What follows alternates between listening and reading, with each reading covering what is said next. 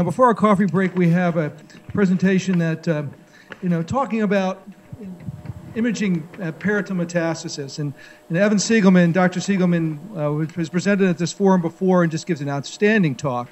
And sometimes the game is won or lost in the radiology suite. And I've seen remarkable advances with how we look at peritoneal metastasis and what we can do to better image peritoneal metastasis for detecting early disease and also response to disease. Dr.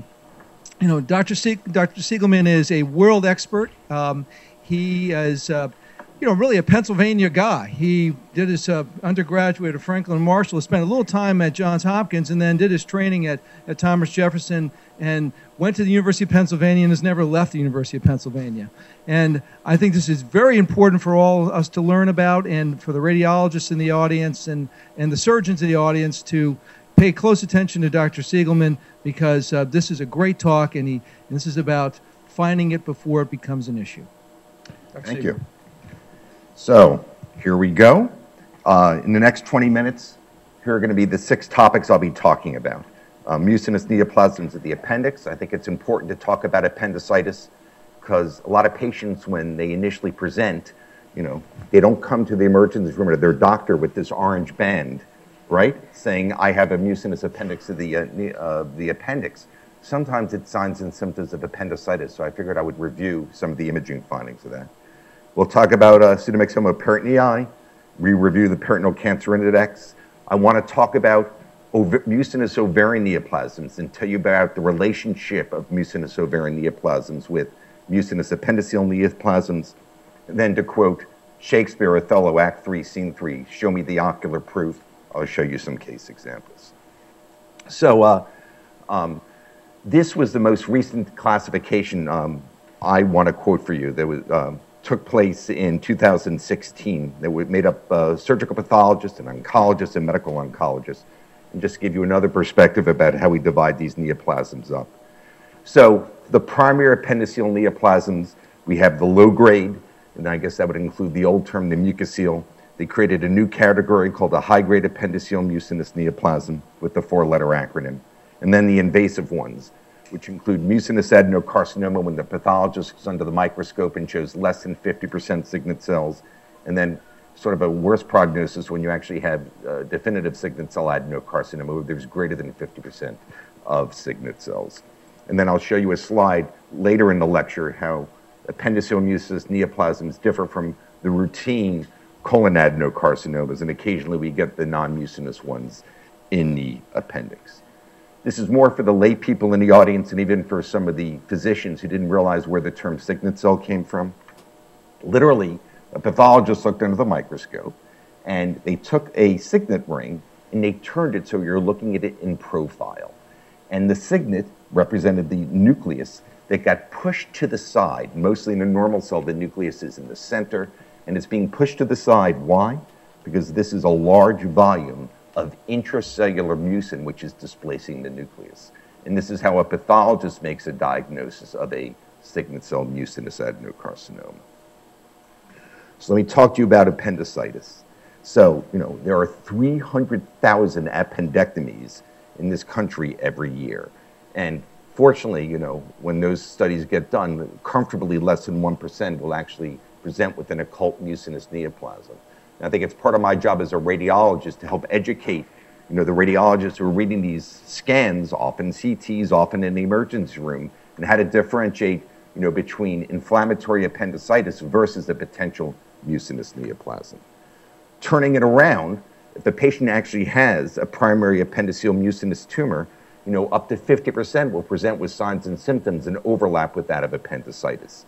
And it's my job as a radiologist to avoid what I call a peek and shriek, where a local community radiologist opens up to a patient thinking they're going to be doing a routine laparoscopic appendectomy and said, why didn't Dr. Siegelman tell me that this is not a routine appendicitis and they can find mucinous implants and so forth.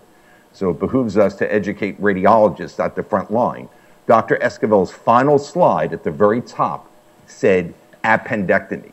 Well, radiologists need to learn before a patient goes under the knife whether that's going to be for a routine appendicitis or something more nefarious in terms of a mucinous neoplasm.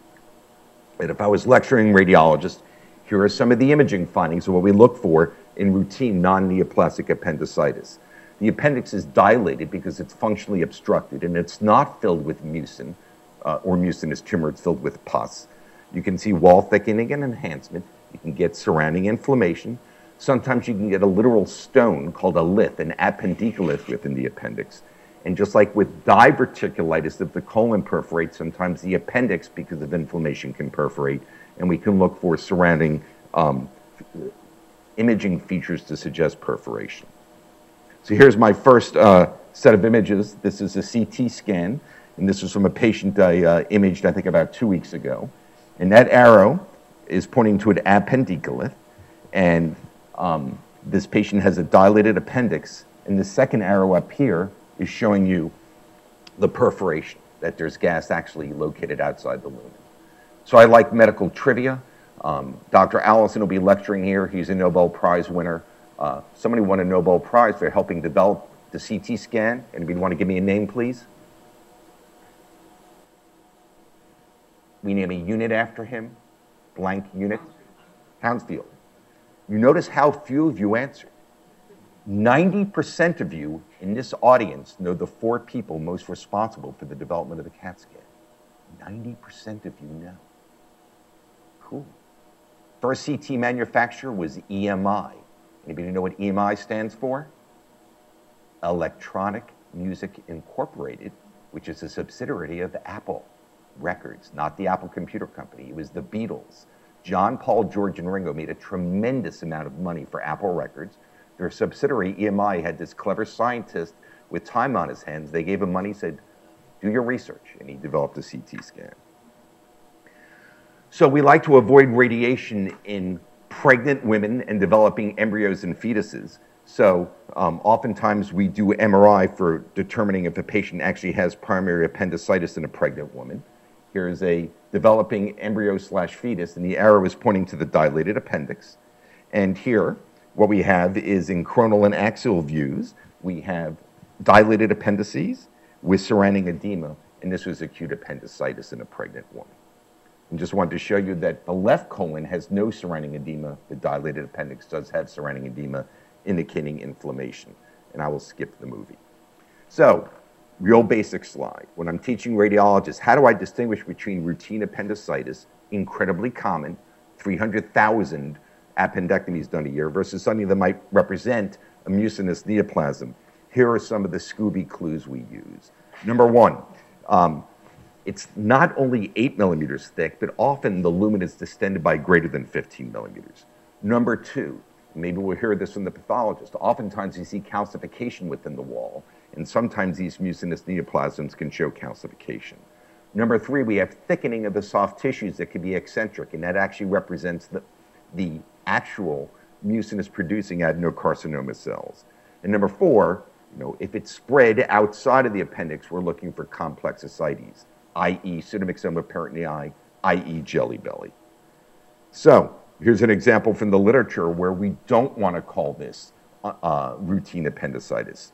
Number one, the lumen of the appendix is dilated greater than 15 millimeters. Number two, I see eccentric calcification within the wall. And number three, I see some non-calcified eccentric soft tissue thickening. So I don't want a routine surgeon going in thinking this is going to be a routine appendectomy. And then we have to look beyond the appendix, looking for that thing called the PCI index and finding out whether there might be mucinous ascites or mucinous tumor in other places in this woman's body. So on to mucinous adenocarcinoma of the appendix. We can see it's uncommon, and we know this is a rare disease, but where I work we say rare diseases are common, and because we occasionally will see them, and you can see it's comfortably less than 0.1% of these appendectomies, but it behooves us to know which of those patients might have that rare complication. Classically seen in middle-aged folks, and yes, for many of the patients, the signs and symptoms when they initially present are similar to appendicitis. And much less common where you can actually feel a palpable mass or actually have specific signs or symptoms that might be specific for mucinous ascites. And all right, so on to PMP. And PMP, pseudomyxoma peritonei, is when you have mucin within the peritoneal cavity. And yes, the appendix is the #1 cause, but just realize that we have other causes of mucinous neoplasms that are less common that can occur. For example, in the urachus, this is for the physicians, mucinous adenocarcinoma is the #1 etiology of malignant complications of the urachus. And sometimes you can have a primary mucinous ovarian tumor that then spreads to the peritoneal cavity. So there are some epidemiology slides. And yes, Dr. Esquivel and I have the exact same slide. I just gave you the name of the textbook where Rokitansky first described this. We're getting a lecture from a pathologist after the coffee break. Rokitansky had many other things named after him. In the gallbladder, the Rokitansky-Afscoff sinuses are part of gallbladder adenomyomatosis. And in the mature cystic teratoma of the ovary, it's called the Rokitansky plug, which is the non-fatty solid portion. So he was a giant.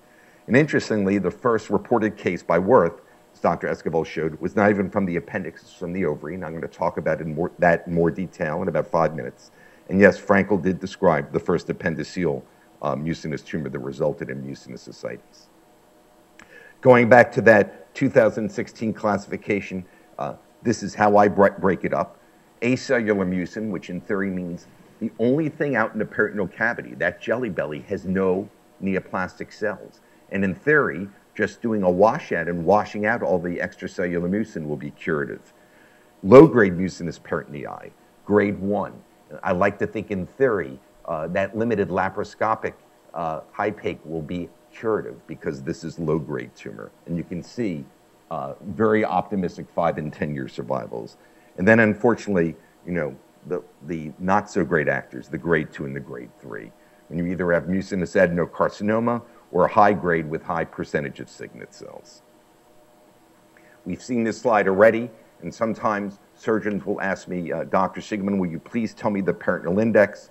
You can do the math. There are 13 areas we're obligated to look for, and the numbers go between 0 and 3 between all 13 stations, so the peritoneal index should vary between 0 and 39. I just learned from Dr. Esquivel today that I'm going to be looking for greater than or less than 10 because that might divide patients up into those who can get laparoscopic hypake versus those who will need an open procedure. Now in the word, what I used to think about is things that are greater than 20 being high volume tumor versus less than 20, and I have a slide to show you about potential limitations of CT when trying to make this assessment. So this is considered low score. They can get laparoscopic hypake, and then high score considered worse prognosis. And this is a study that showed some of the limitations of CT. Now, I don't want to poo-poo CT. I realize it's one of the initial studies being done when patients present with signs or symptoms of appendicitis. But if there is mucinous ascites, sometimes in the title slide, 6 of 52 patients will be understaged. And in this series where 8 patients intraoperatively had a PCI index of greater than 20, CT prospectively only identified 2 of those 8 patients. So when you go to a barber, you get a haircut. I happen to live in an MR barber shop. I do primarily MRI, so I'm going to give a shout out for MRI, which has no ionizing radiation.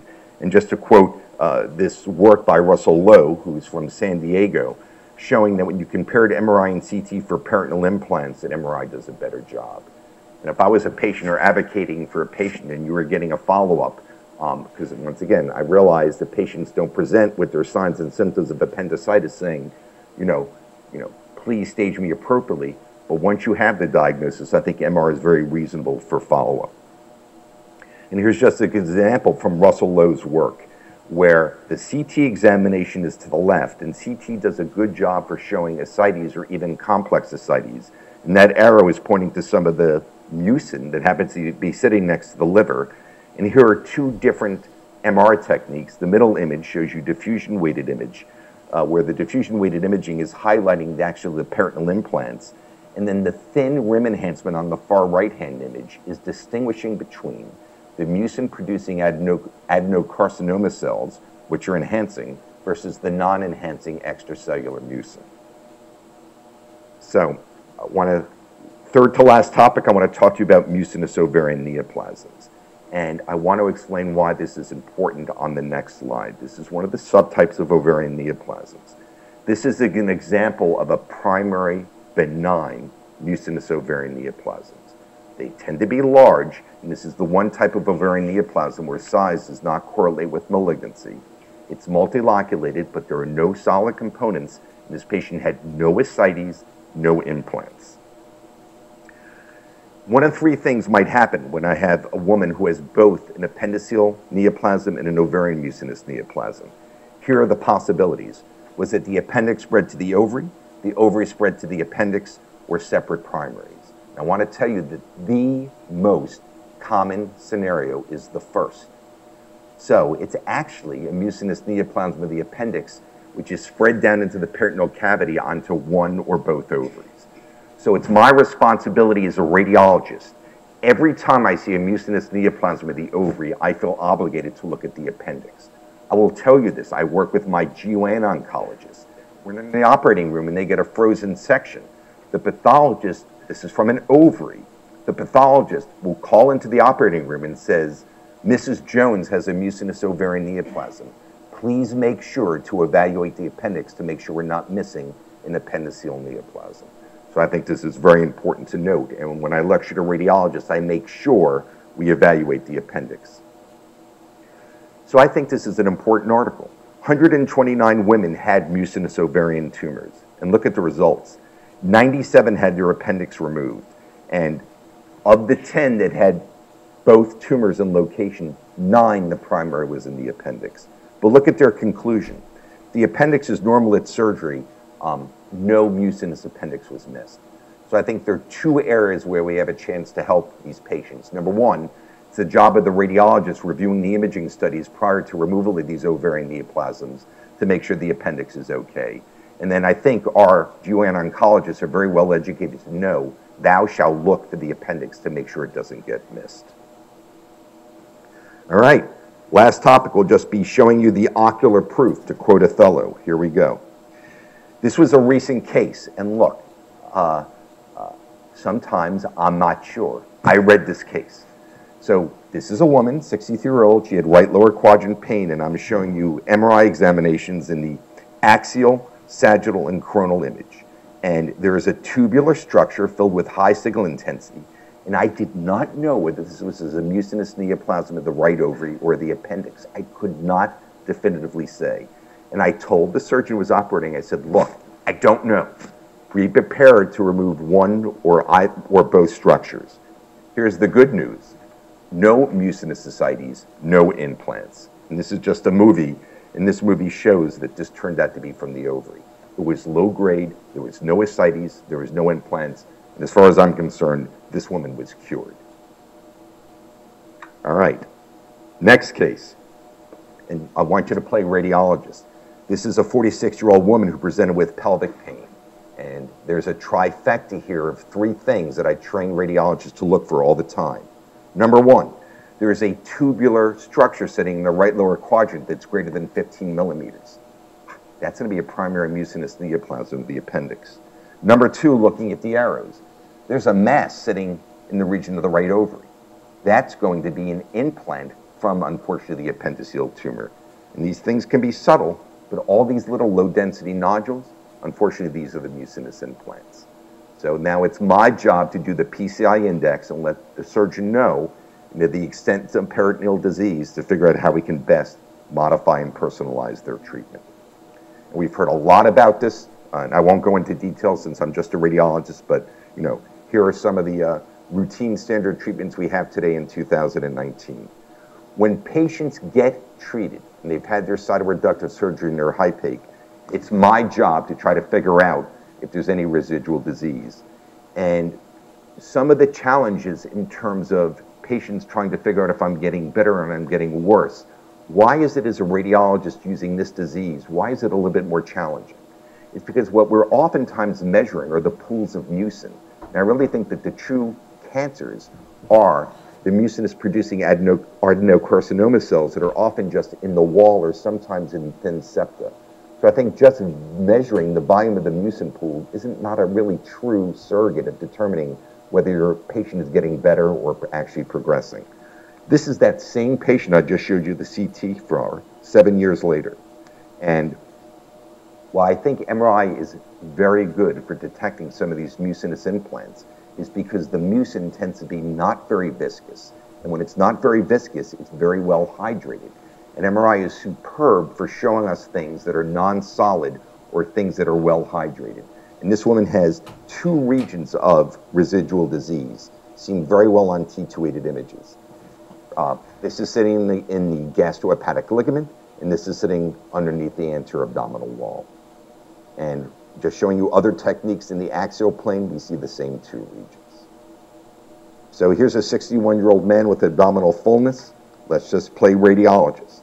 There's a calcified mass sitting in the tubular structure in the right lower quadrant. This is unfortunately is going to be a mucinous neoplasm of the appendix. There is fluid that has 2 different flavors sitting between the right hemidiaphragm and the liver.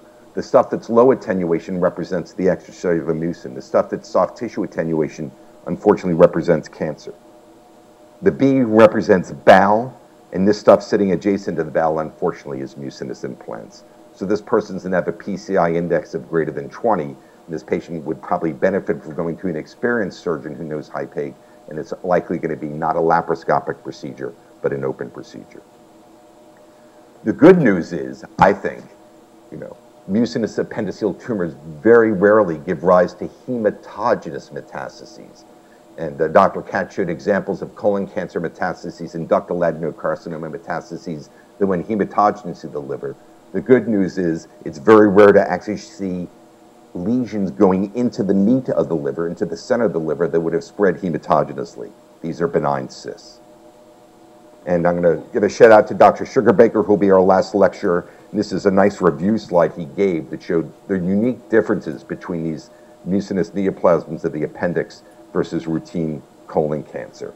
And we want to get this number up with having a much higher than 60% 10-year survival with combined treatments. And I think that's one of the purposes of this meeting, to go onto the cutting edge and come up with personalized cutting edge treatments. So just to show you how we do this with MRI, and take a look, and there is a large volume of complex ascites, and on the left is the T2-weighted image, on the right is the post-gadolinium image. And here's my idea about MRI path correlation. The stuff that doesn't enhance is going to be literally the extracellular mucin that gets removed at time of surgery.